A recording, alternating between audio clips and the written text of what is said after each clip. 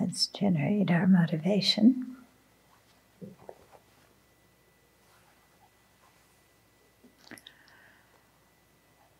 So when we engage with the Dharma, there's different ways of engaging. We can engage with it intellectually, hearing teachings, knowing the 4 of this, the 7 of that, the 22 of the other thing, knowing all the definitions and so on. And that's really useful. But it doesn't necessarily change our mind. Or we can engage with it on a meditative level, meditating a lot. But if we haven't studied, then we don't really know how to meditate properly and what to meditate on. And yet if we only study, then we don't have any experience.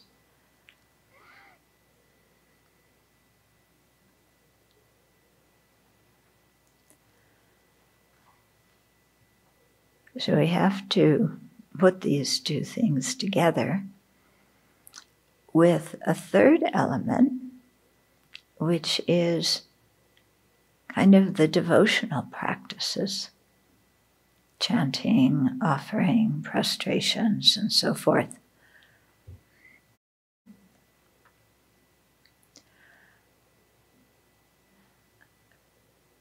And so how do we become like a well-rounded practitioner who knows the Dharma, but uses it to change their mind, and because of that has great devotion to the 3 jewels, makes offerings, bows, and so on.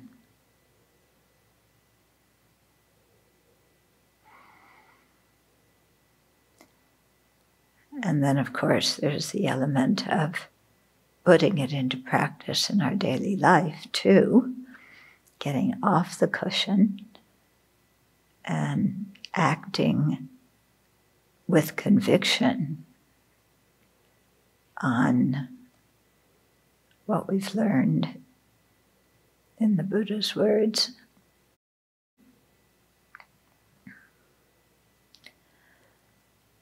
So there's lots of different aspects that are required to really become a well-rounded person in the Dharma.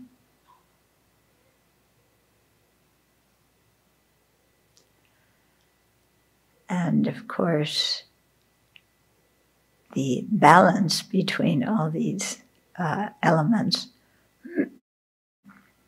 changes all the time.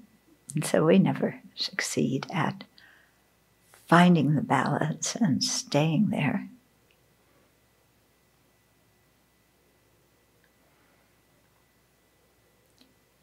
But over time, we learn how to work with our mind and have a sense of what we need to do at any specific moment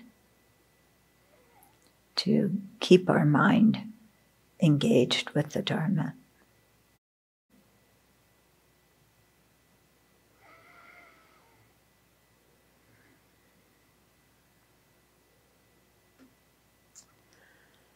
So generating bodhicitta is one part of that.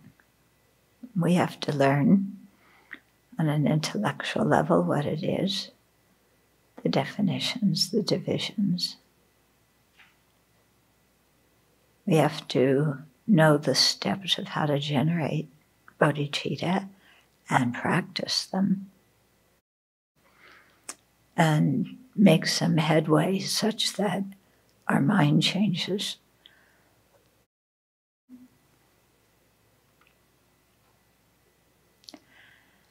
And then to live bodhicitta in our life as best as we can and have whatever knowledge and experience we have of bodhicitta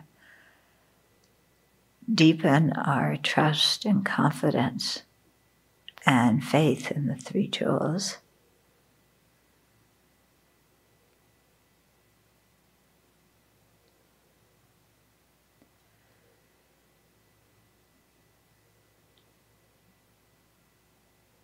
So let's do our best to do that. And even if it's artificial bodhicitta, that's good enough.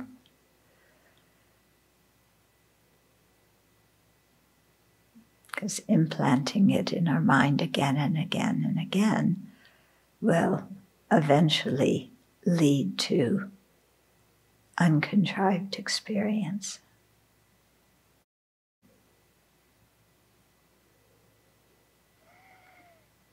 So holding all sentient beings in our mind with compassion, let's strive to attain full awakening for their benefit.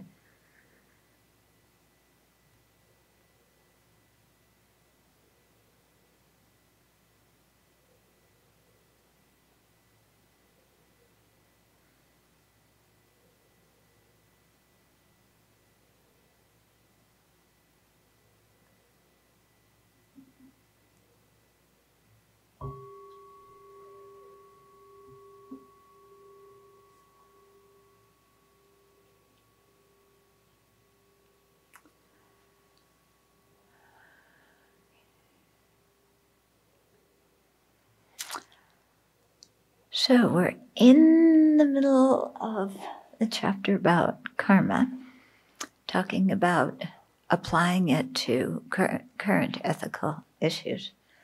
But before we do that, I want to clarify some things according to some questions that people have been asking me in the last week and discussions that I've had with people.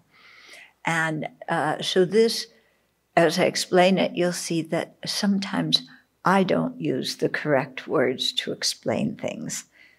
Yeah. So, for example, when we purify, okay, what we're purifying are the karmic seeds. We're not purifying the afflictions, okay? We're purifying the karmic seeds that, when they ripen, will throw us into a rebirth or determine different aspects about our life. Okay, so when we're doing Vajrasattva, we're not purifying afflictions, we're purifying karmic seeds. But through doing the practice, we're reducing the strength of the afflictions. Okay? We don't really eliminate the karmic seeds from our mind stream until we realize emptiness directly. Before that, our purification is cutting the strength of the results that those seeds could bring. So making the results not last as long or be as intense or occur so frequently or occur immediately rather than later on. Okay, so when we're purifying karma, that's how the purification affects the karma. Only the direct realization of emptiness purifies the karma in the sense of removing it from the mind stream altogether. Okay. Now, what happens to virtuous karma that we committed as ordinary beings? That is polluted virtuous karma because it was created under the influence of ignorance. I've asked that question a few times about what happens to it, and I haven't gotten a really clear answer.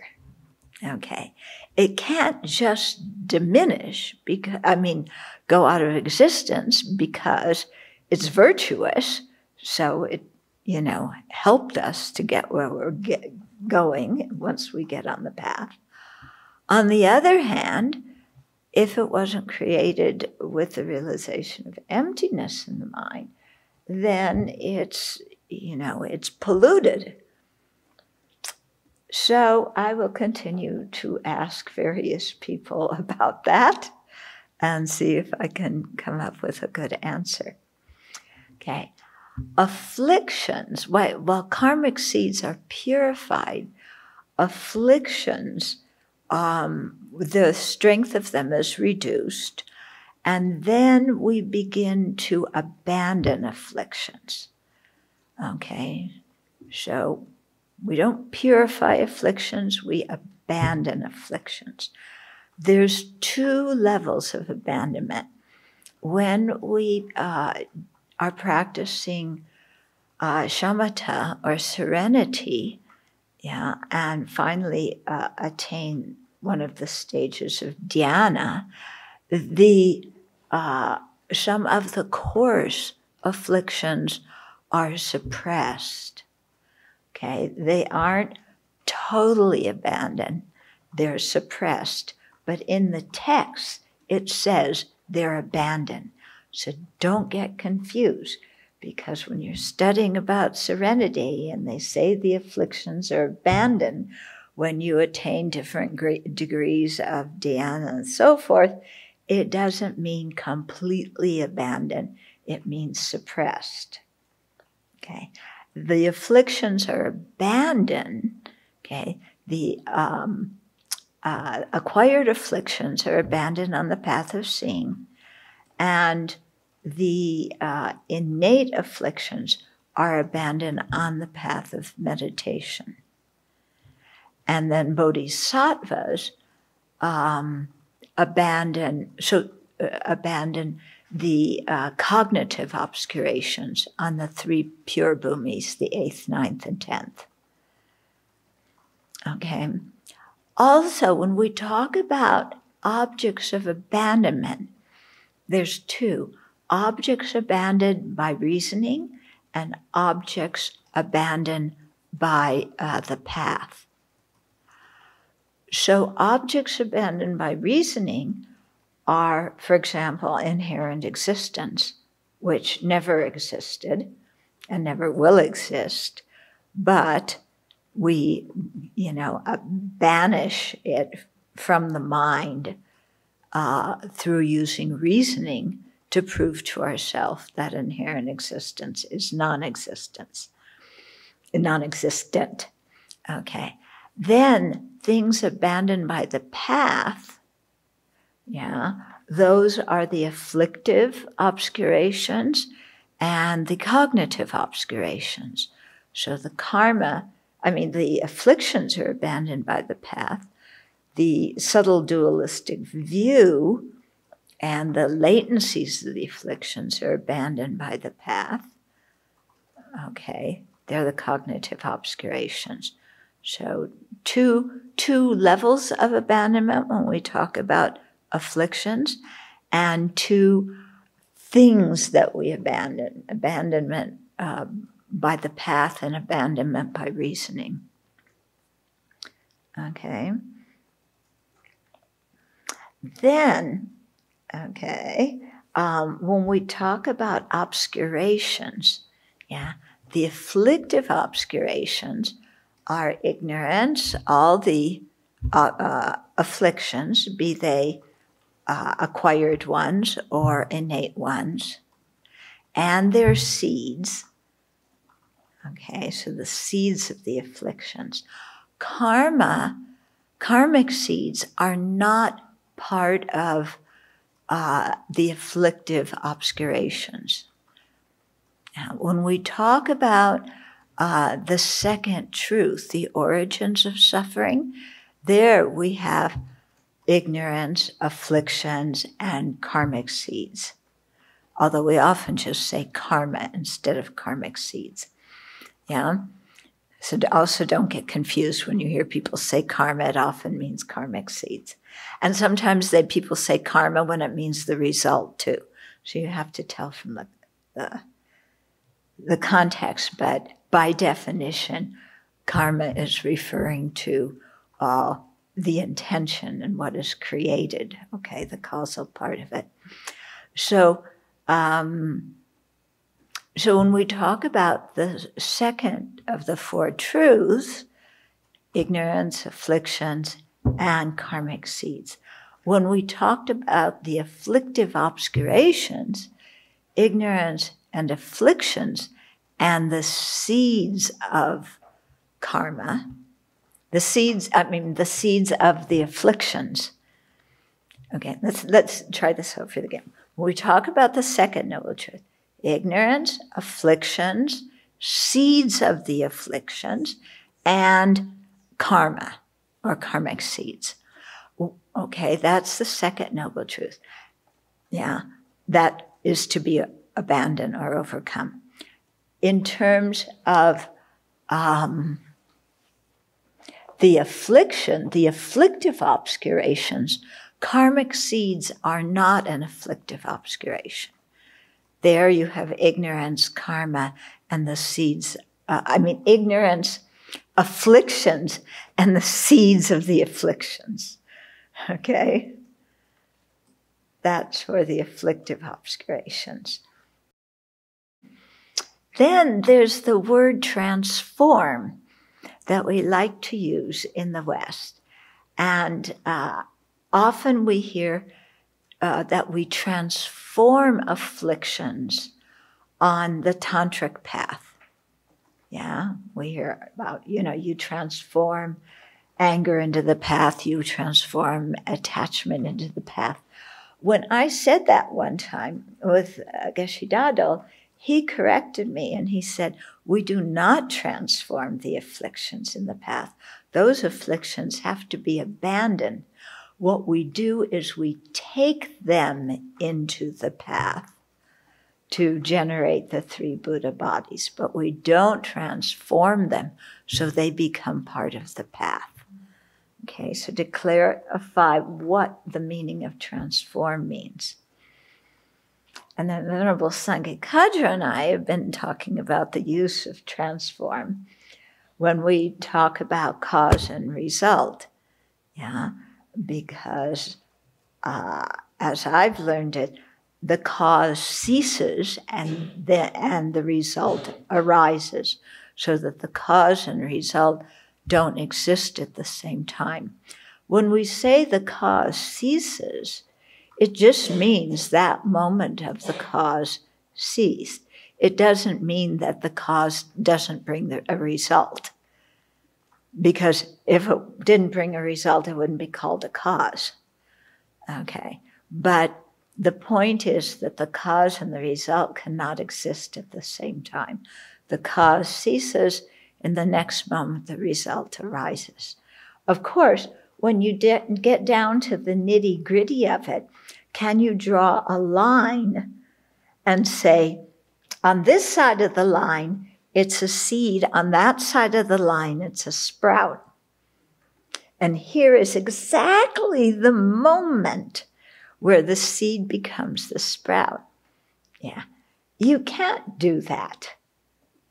Yeah, because this whole process is occurring conventionally. And conventional words are just approximations. They aren't the actual thing that is going on. Okay. So you can't draw the line, but you can sure talk about it.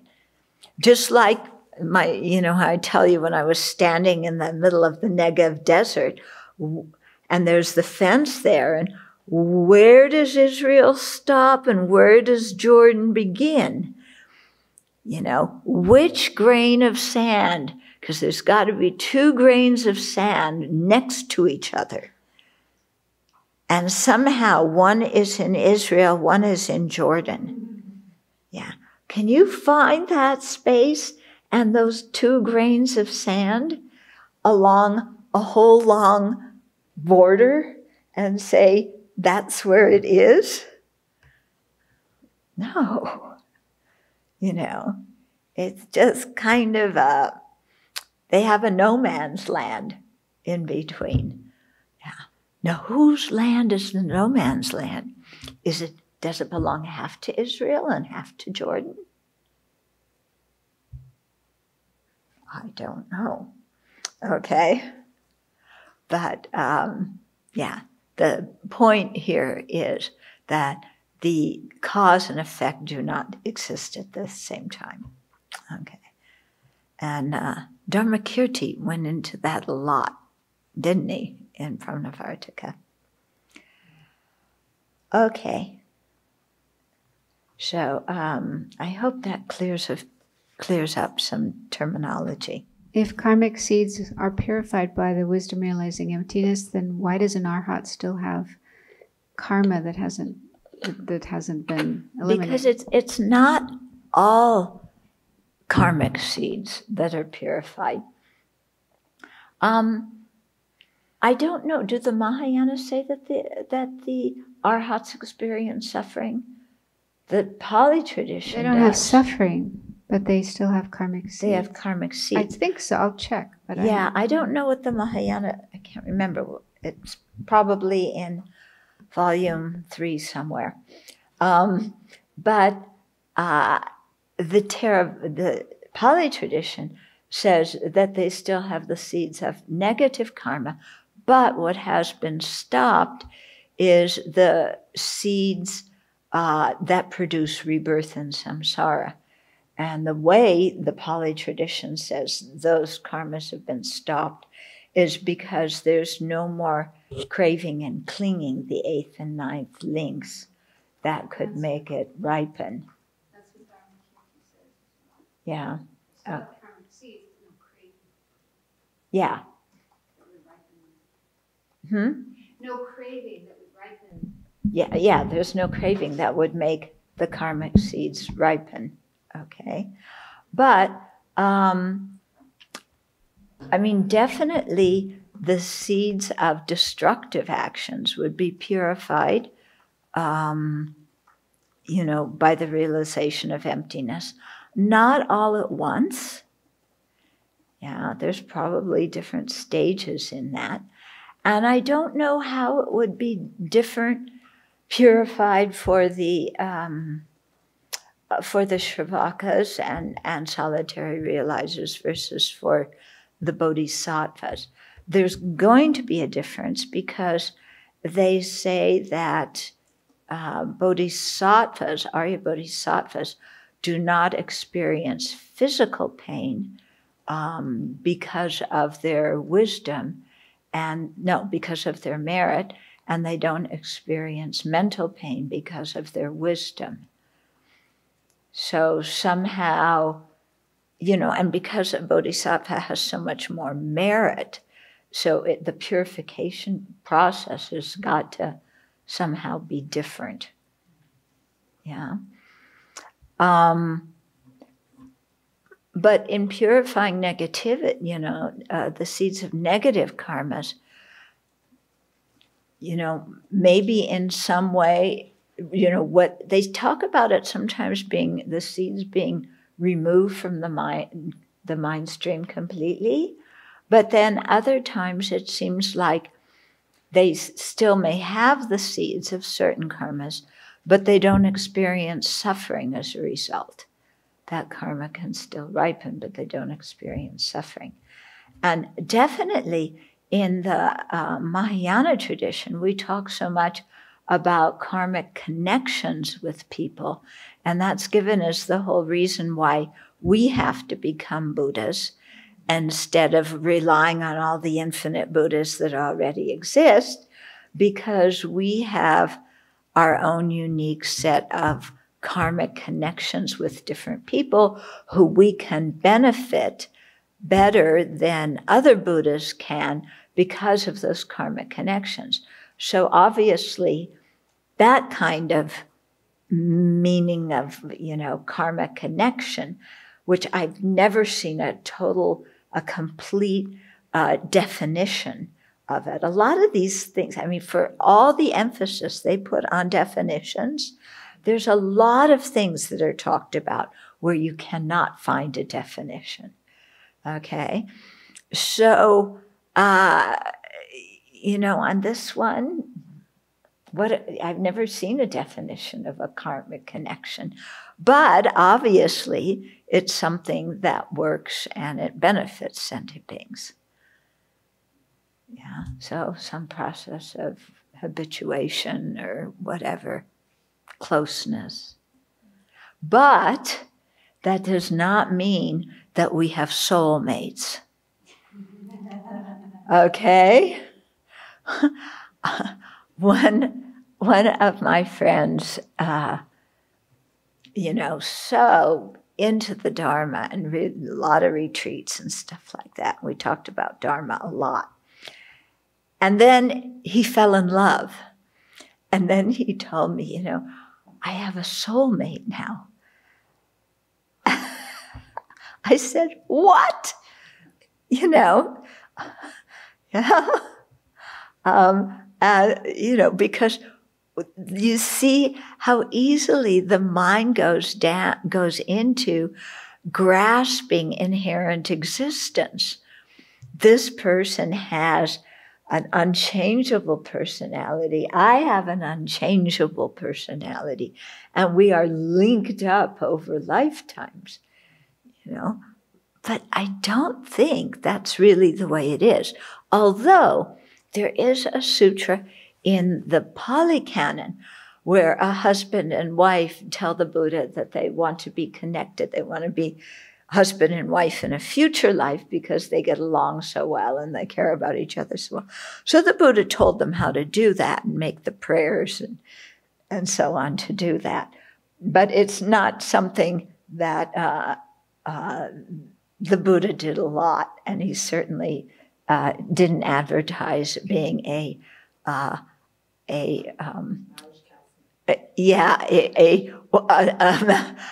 matchmaker from one life to the next. Okay. Who, the Buddha's wife? Oh, he might have. Sometimes in the Jataka tales, it's very interesting how people in different tales are matched up. Yeah. But, the Jataka tales, the way I interpret them is they're very good tales for teaching about karma and teaching about kindness and about ethical conduct. But I don't take everything in the Jataka tales literally. Yeah.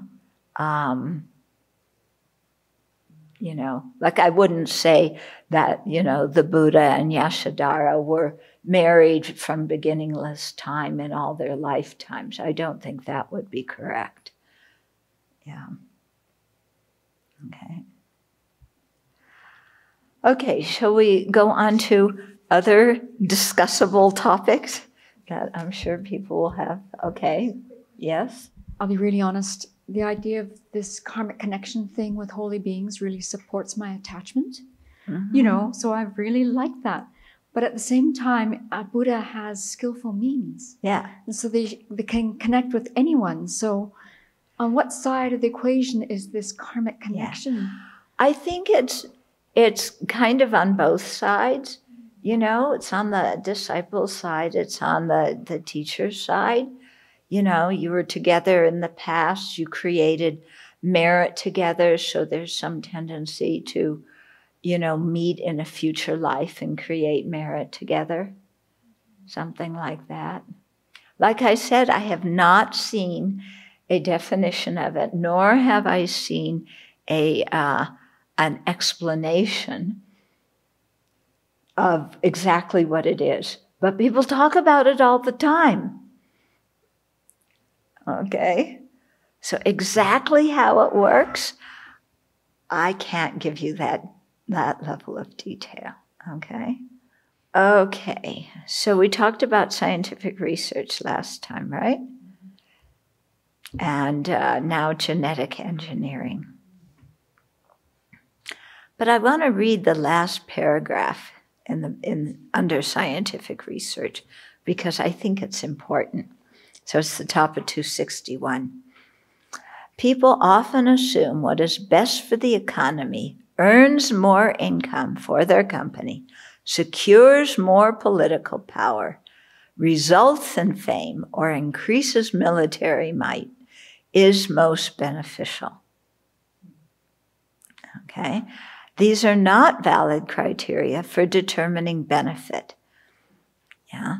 So here we're talking in terms of what scientists should research, but I think also what people should put their energy into doing. Okay? Because those goals are short-sighted and biased, and adhering to them could easily bring us, as individuals and as members of the human species, more suffering. We must consider that each and every sentient being wants happiness and freedom from suffering. Yeah, and that should be the bottom line. When, if you have a really compassionate government, that is going to be the bottom line. How do you give the most people happiness and prevent the most people from suffering? And not just people, also the animals. Okay, now genetic engineering. In one sense, genetic engineering resembles already accepted procedures. Kidney, heart, and liver transplants are now common practice, and patients benefit tremendously from these. By extension, scientists could conceivably alter certain genetic components that are instrumental in causing diseases. Okay, so not just,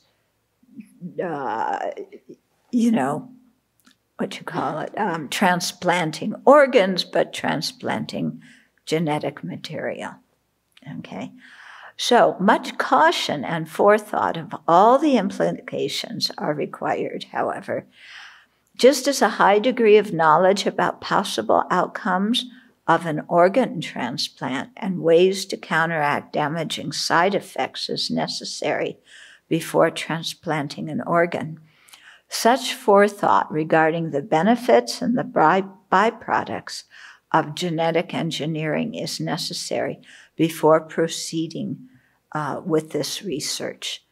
Okay? In other words, rather than just saying, wow, what a far out thing of doing, we could create a whole new species, whole new different kind of beings, mix some genetic material from this and that, and we can stop different diseases, and we can stop birth defects, and we can also create new birth defects and new illnesses by playing around with genetic material. Okay? But sometimes the thrill of some new opportunity to discover something that we don't know anything about yet, like the scientists who want to, split the atom, then it's the same thing here. We just are so curious how this works. Let's get to work and figure this out. It needs a lot of forethought about what possible effects are going to be. Yeah. In the same way, they're talking about a vaccine for COVID and, rushing things out into production. But if you haven't done enough testing, something may seem to cure COVID, but 10, 20 years down the line, cause some other disease or COVID coming back or who knows what. Yeah.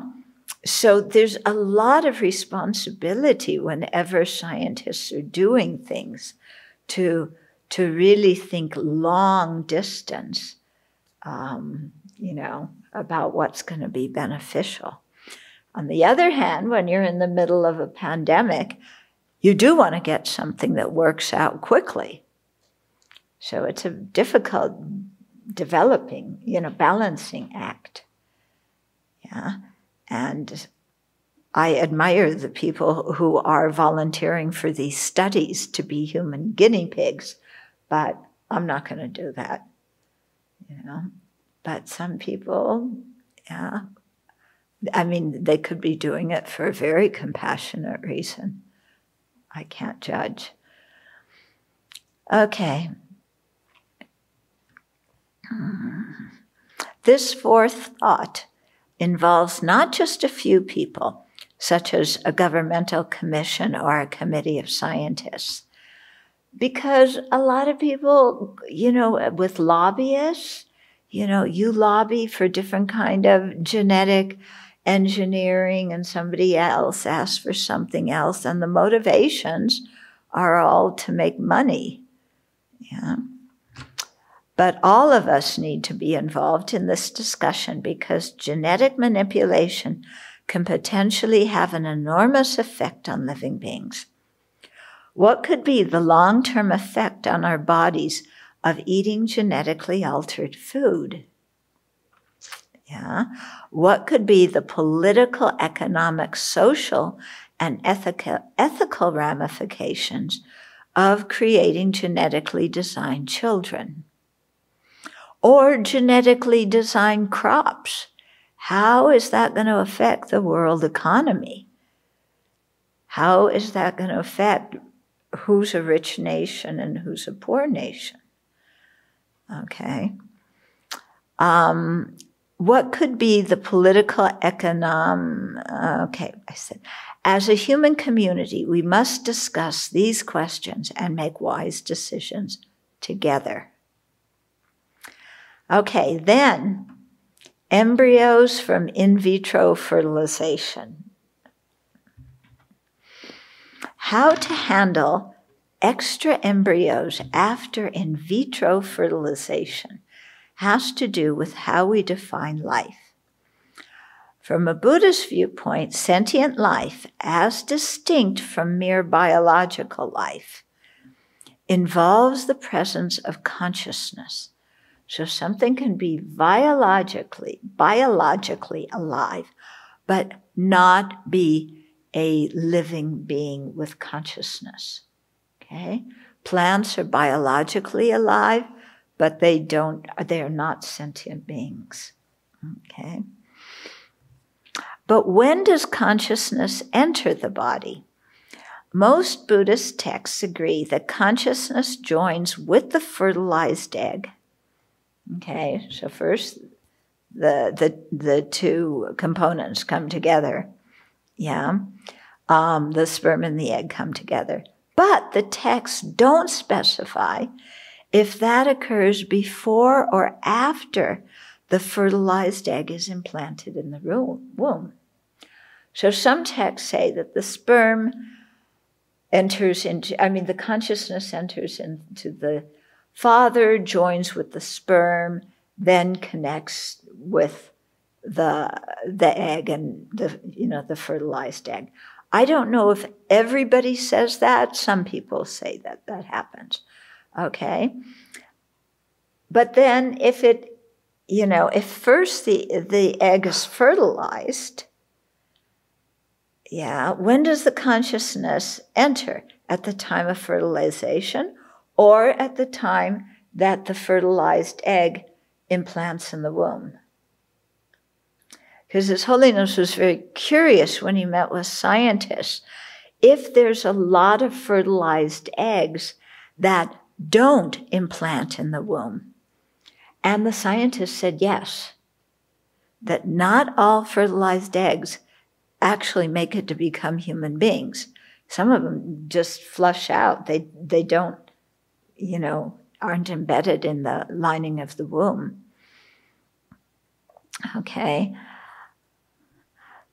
So, however, once the sperm, egg, and consciousness are together, whenever that is, we're not sure, before or after implantation, and the cells start to multiply in the womb, a sentient being exists.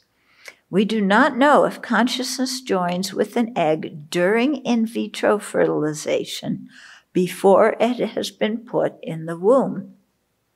Because the egg can be fertilized in vitro, but we don't know if the consciousness enters at that point or after that is put into the mother's womb, and then some of the fertilized eggs attach to the womb and grow into babies, and other ones don't.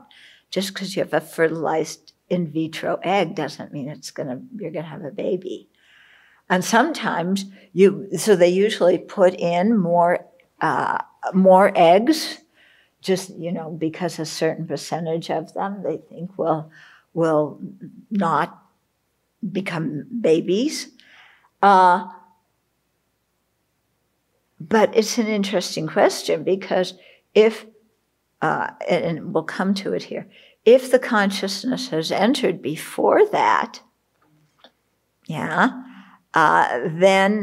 that living being has a very short lifespan if the fertilized egg isn't implanted in the mother afterwards. But what about when some people have the fertilized eggs frozen? Some people have the unfertilized eggs frozen, and some the fertilized eggs frozen. So those beings, if the consciousness has entered at that point, are they very cold? Because the eggs are frozen.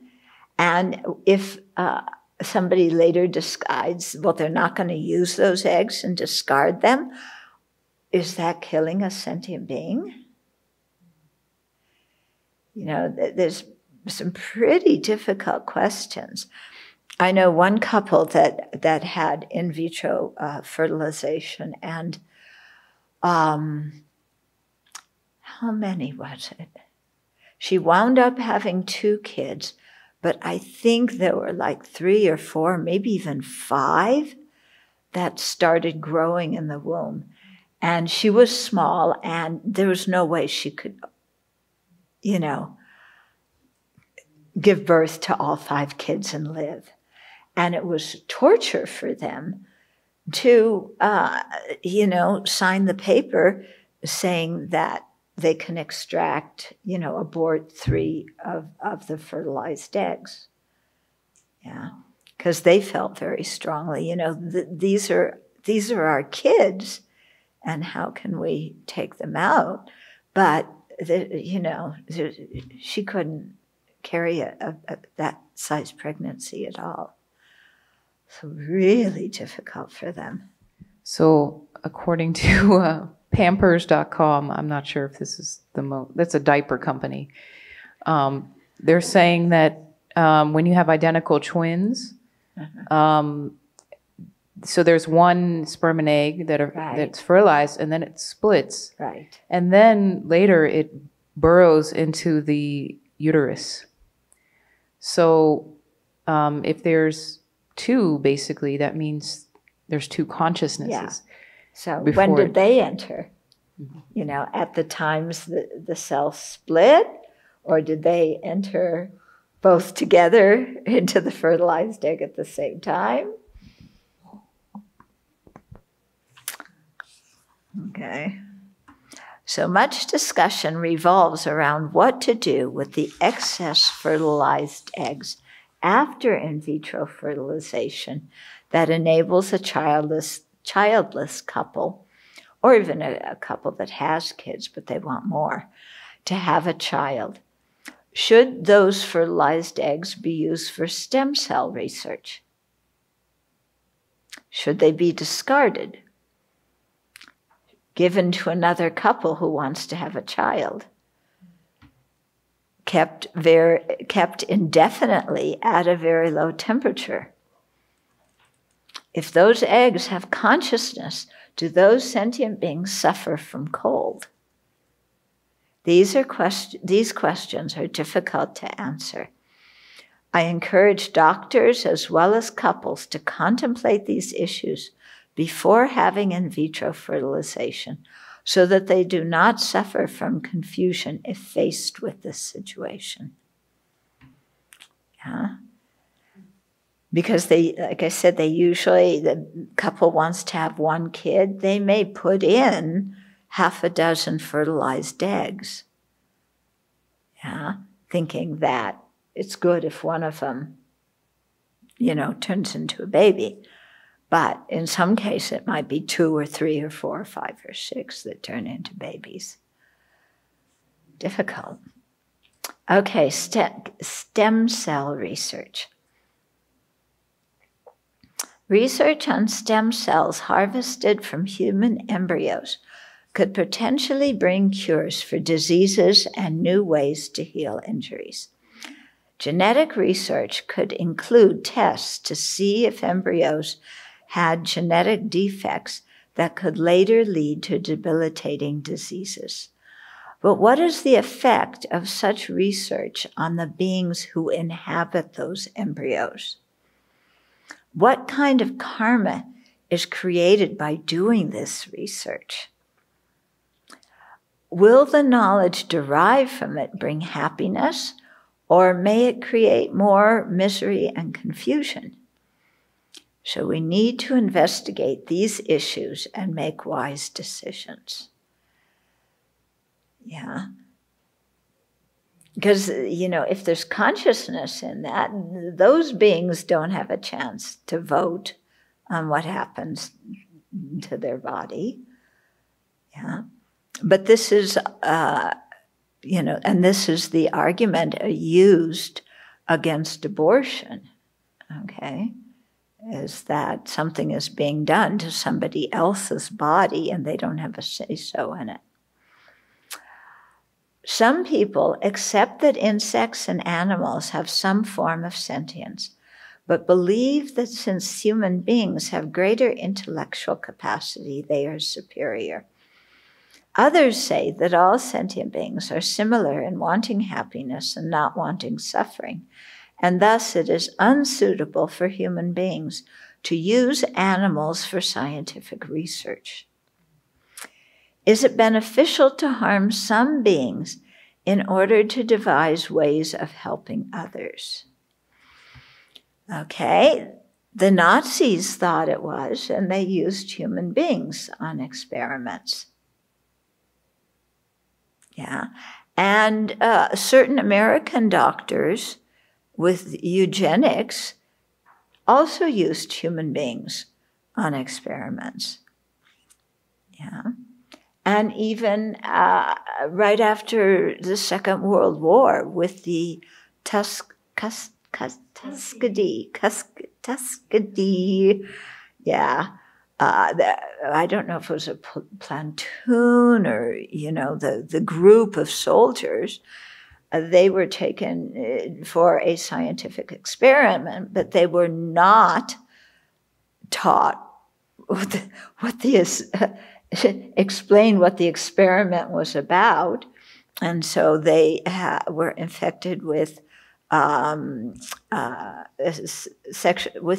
sexual syphilis. Yeah, I was going to say sexually transmitted disease. It was syphilis specifically, and they didn't receive treatment because American doctors wanted to see what happened long term if somebody had syphilis.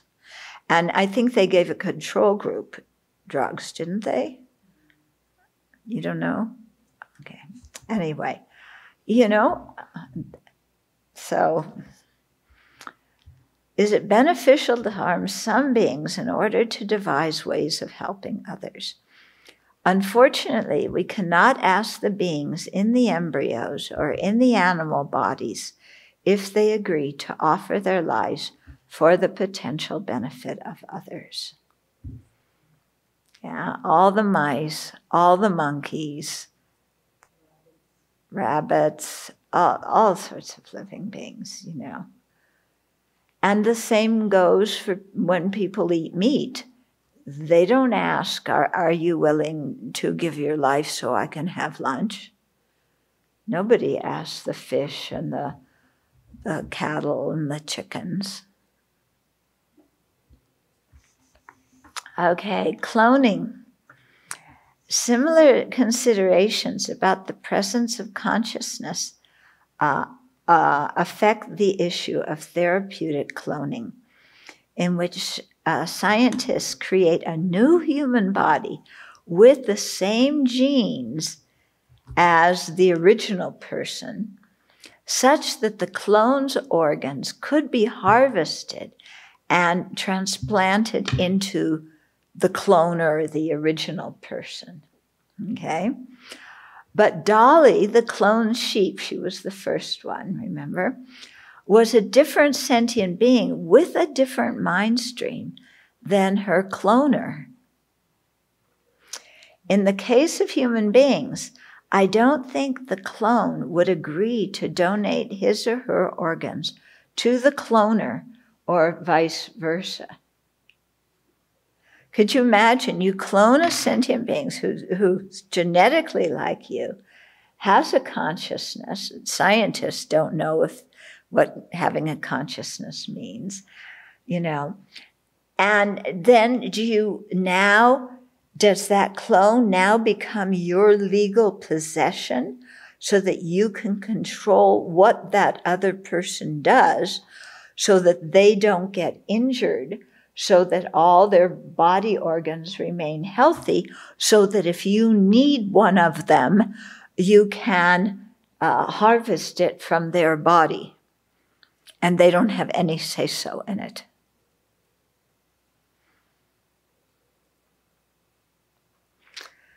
Okay.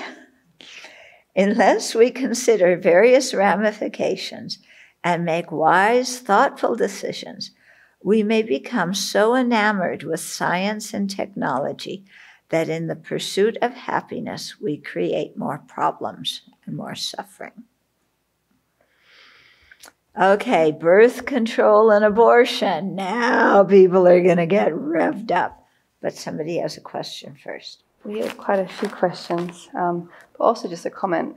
There's a movie made about that exact situation called Never Let Me Go, which was back in 2010, where they cloned humans that were to be harvested for their counterparts, and it plays it out where it's like these are actually living beings with their own feelings and thoughts, and love affairs and blah blah blah, and to see how inhumane that would be for that to happen. It was a very well done movie, based on I think a Japanese book.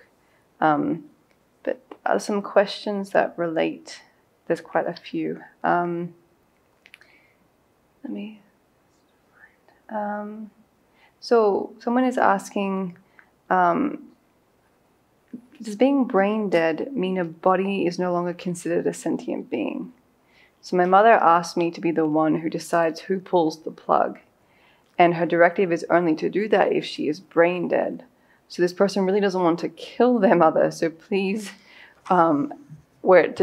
please tell me, she asked, where this falls in terms of the Dharma. Yeah. This, again, is quite difficult because we don't know exactly when the consciousness leaves the body. Okay, because we have brain death, we have heart death, we have the breathing stopping. You know, when does the consciousness leave the body? And especially if you take, if you have knowledge of the idea of the very subtle consciousness, and the gross consciousness is absorbing gradually, and that the subtle and subtlest consciousnesses can still be in the body without the breath or the heartbeat. And I think probably without the brain too, for the subtlest consciousness. So, yeah. When I said without the brain, I meant brain activity. I didn't mean that you take the brain out. Okay. So, that again is very, very difficult to pin down exactly when death occurs. Yeah. I think, if a relative is putting out their advance directive, the person, if they're asking a specific person to carry that out, that person should feel comfortable doing it. The advance directive should go with the hospital and the doctor that usually treats the person, but it may be good to carry it on you all the time if you travel a lot, because you could be somewhere else when you die, and you want, your choices to be known.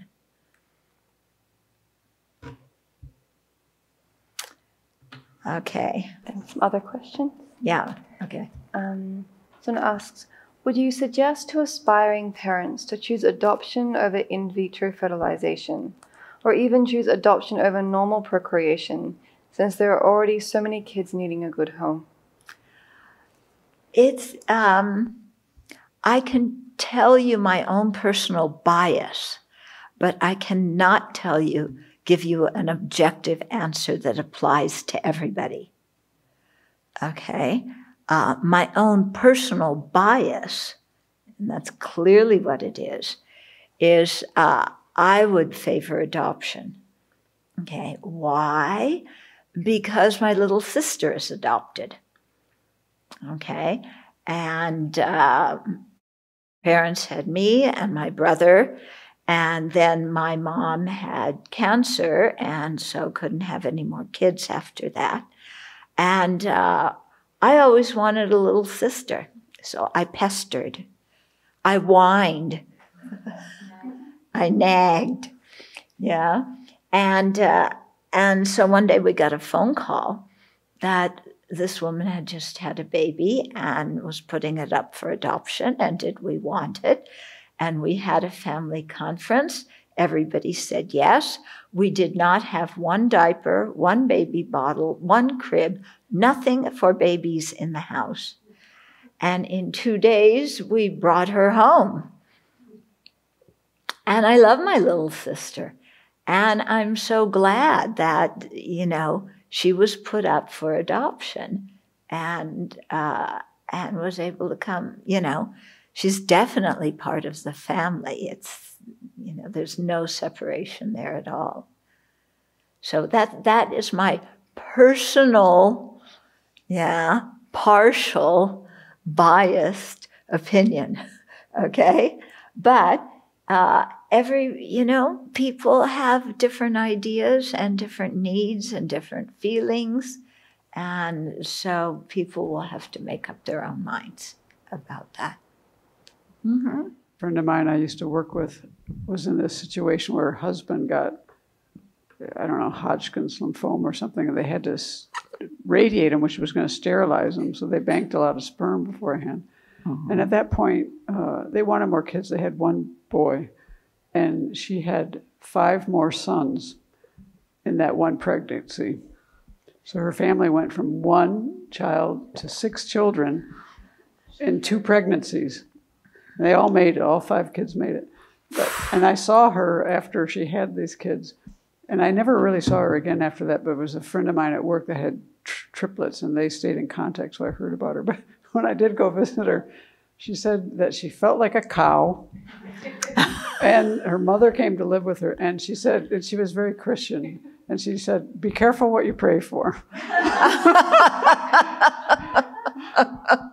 And I know, and she quit working, and her husband was a physical therapist. They were both physical therapists. Yeah. Her husband, I know, kept working, and they had to change a lot of things in their lives. I think the main thing I would say is if you do that, you have to get ready for really big changes. It was huge. Yeah. And they couldn't manage it. It was just the 2 of them. It's way too much work. Mm-hmm. There's a few questions about your talk about karma at the beginning. Should I do that now? Yeah. Okay. One person said, I'm becoming more and more disgusted with Trump, and I'm getting so angry that I'm worried about how it's affecting my karma. Yeah.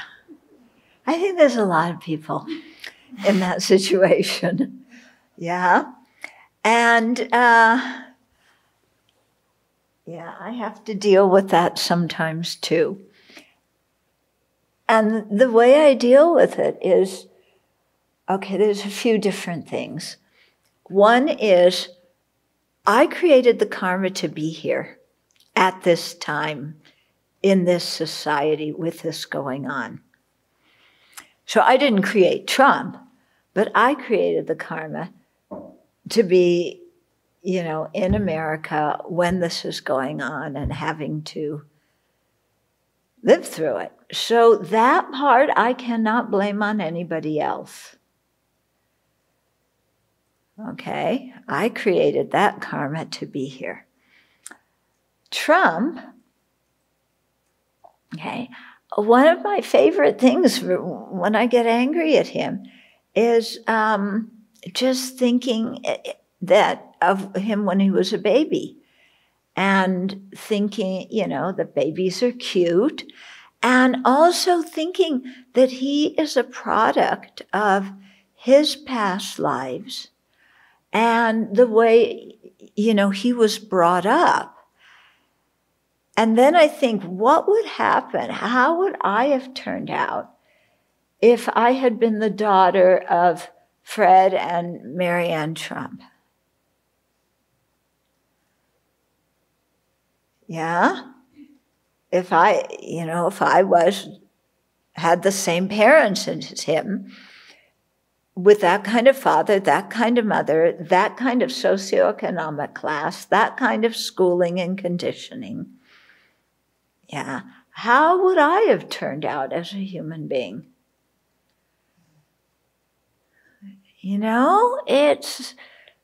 That shuts down the arrogance, because I can't say that kind of upbringing would not have detrimentally influenced me.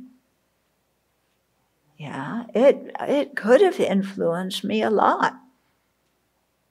And had he been been brought up in a different kind of family, in a different socioeconomic class, he would be a different person too. So it reminds me that, there aren't, again, solid, inherently existent people with fixed characteristics. Yeah? So that helps me a lot to think of the situation. And then when I think, too, of his future lives, it's like then you have to have compassion for somebody who's creating the karma to have quite a few hellish rebirths. Yeah? So rather than be angry, have some compassion for that person.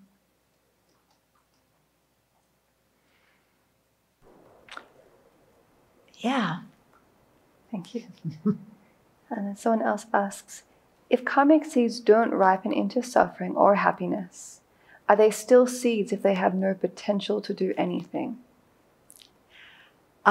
You can have neutral karma that ripens into neutral situations.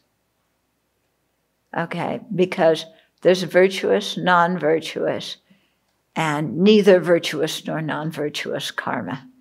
Okay, usually the neutral karma isn't strong enough to throw a rebirth, but it might influence, certain things in your environment or so on, like that. Someone else asks, if in this life we cultivate wisdom and practice together, will we be able to meet next life again and again to continue practicing? Sometimes I wonder what brings us together. That's a statement. No, it was a question. If in this life we cultivate wisdom and practice together, will we be able to meet again next life and practice again and again? Well, there's the karmic connection, so that's possible, but there's also a lot of other factors that play in the equation that need to be present for that to happen. It isn't that you create one karma and one karma brings one result without depending on any other causes or conditions. That's not the way it is. There's, maybe one principal karma and then tons of other karma that ripen. And then in that very lifetime, there's all these causes and conditions too. So things, it's very, very complex. So birth control and abortion. The presence of consciousness in a zygote also affects decisions regarding birth control and abortion. birth control that inhibits the fertilization of the egg is fine. Yeah. So I learned but the wrong way, because in one book I wrote about the day after pill, yeah, and I was saying the day after pill, the consciousness is there, so that would be like killing. And somebody wrote to me and said, no, with the day after pill, the sperm and the egg have not conjoined. The egg is not fertilized yet. Yeah, so it's not comparable to abortion. So abortion opponents, it's good if, you know, they have that kind of information. Okay, so birth control that inhibits the fertilization of the egg is fine. Okay, condoms, diaphragms, these kinds of things. But once the egg is fertilized and a consciousness has entered, deliberately stopping the pregnancy is considered the destructive action of taking life. Situations such as the child being born severely disabled or the mother's life being at stake need special consideration. But His Holiness is not going to give a definitive answer on that one either. Although abortion in such cases still entails the taking of life, the motivation is different and usually involves regret and sadness, making the karma lighter. But he's not saying it's karma-free. Overpopulation is a genuine concern in our world. As a society and as individuals, we must be responsible for the future of our planet. Birth control that prevents conception rather than terminates pregnancy is best. Giving a child up for adoption is another worthy option. My hope is that we can inculcate a sense of responsibility in young people and in adults too, so that they will use their sexuality wisely. Overestimating the value of romantic love and rushing into sexual relationships often leave people emotionally hurt or facing an unwanted pregnancy. Yeah, because, you know, your hormones take over, your attachment takes over, you don't think of the results of the action. Yeah, and then surprise. In general, we need to bring compassion to cases of unwanted pregnancy. Rather than judge and blame the people involved, we need to help them resolve the situation as best as possible. Okay. Then I think this is a good place to stop.